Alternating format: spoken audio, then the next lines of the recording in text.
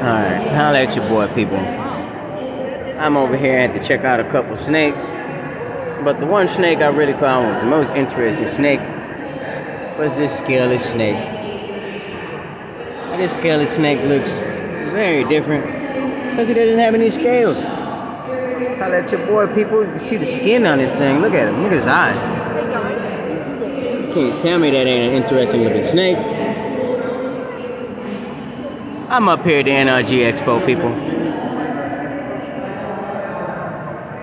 I believe here's the snake owner. Right, make sure you check him out. We over here.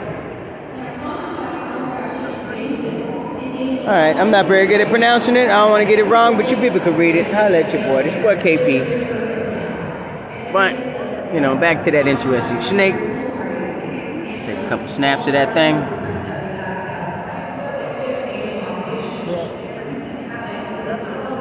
Oh man, let's go check out the rest of the snakes. Somebody just called it an astro snake, but hey,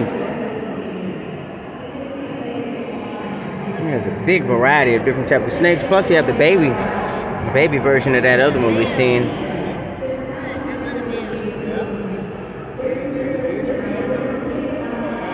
Only 250 bucks. People, make sure you go ahead and check them out.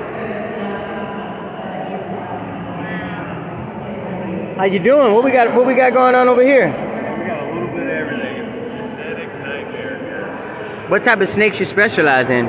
All colubrids. So king snakes, milk snakes, rat snakes. Just like the ones we just seen a second ago.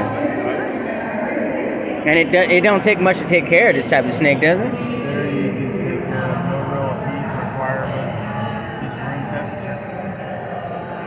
Just room temperature. Just room temperature. Yeah, very simple. You take care of these maybe once a week.